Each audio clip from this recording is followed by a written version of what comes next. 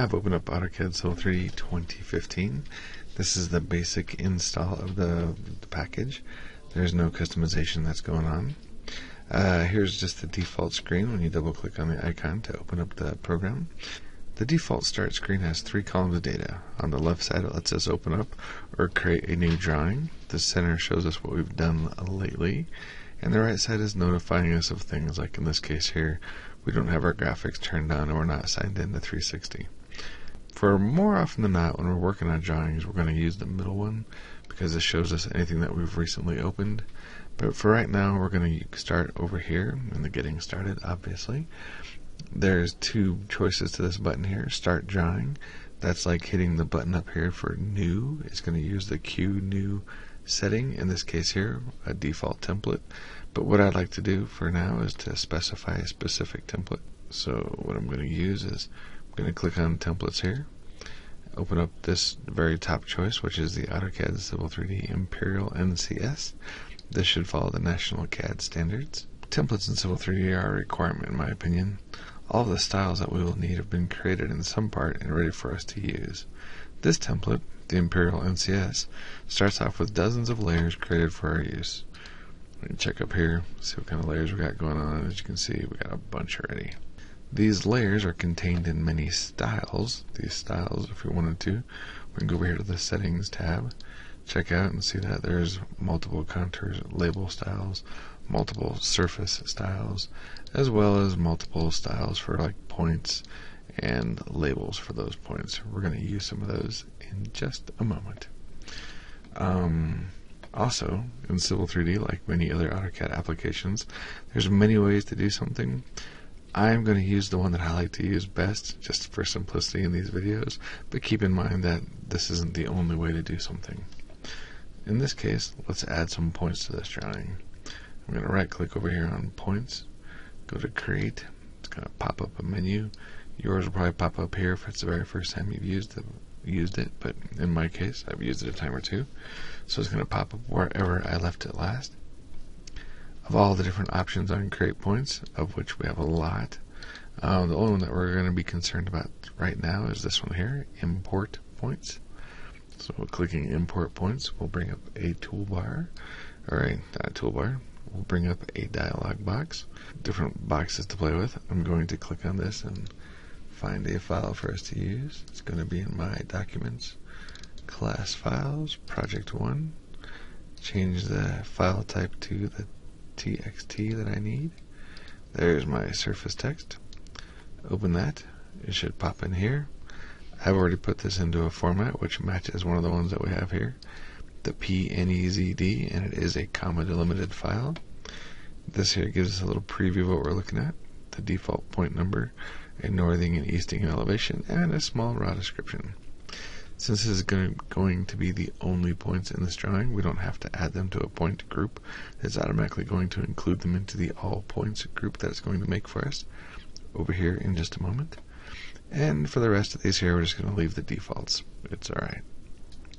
Hit OK. It brings the file over.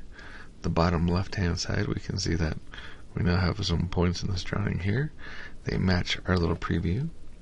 We have points highlighted at the top. We have a little square on the left hand side with a dot in it, letting us know that we have one or more points in the drawing, as well as a little plus next to point groups. And the first point group, it too has a little square with a dot, letting us know that there's at least a point or more in it. I'm going to close create points to get it out of the way.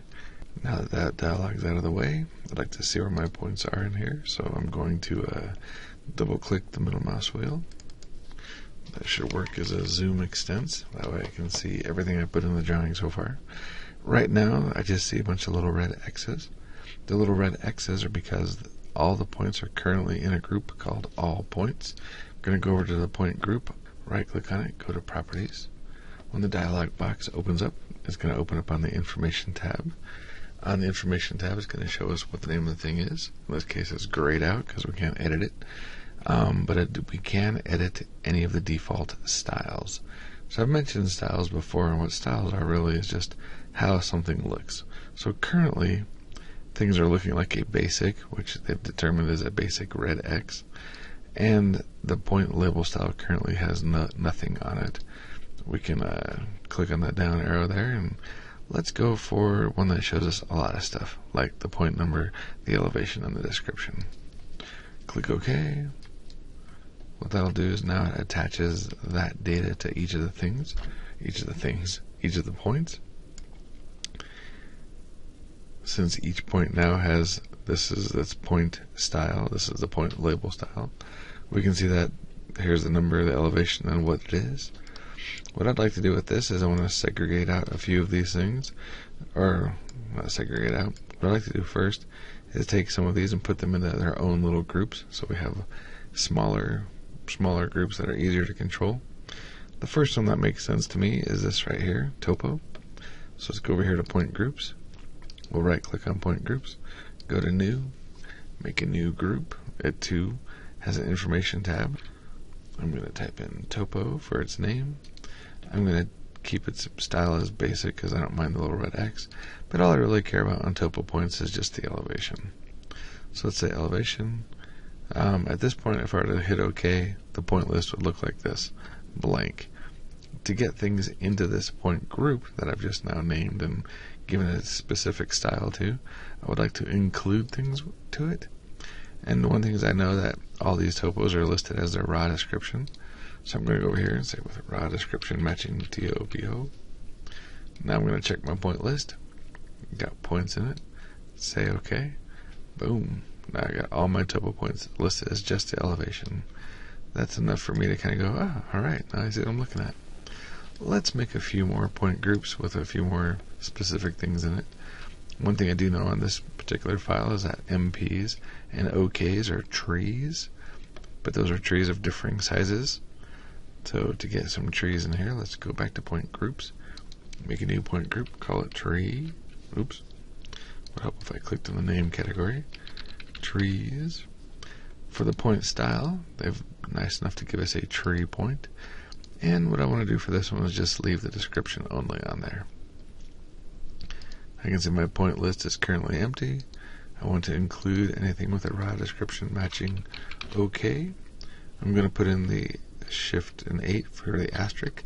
That is a wild card. So if it's an OK4 like it is down here, or an OK6 that some of the other points have, it'll include all the OKs. And I'm going to do the same with MP and put an asterisk in as well.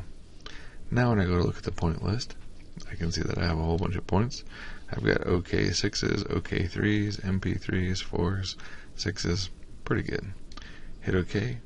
And now I've got a bunch of little trees. So far, so good. Let's make a few more point groups real quick. Go over here to new. I'm going to make a point group, call this one swale. Swale. I'm going to leave it as, there we are, basic and description only again. Yep. Let's go here to include with a raw description matching. So ALE. Point list. Boom. Swales. We're looking good. And with that, we're okay for now.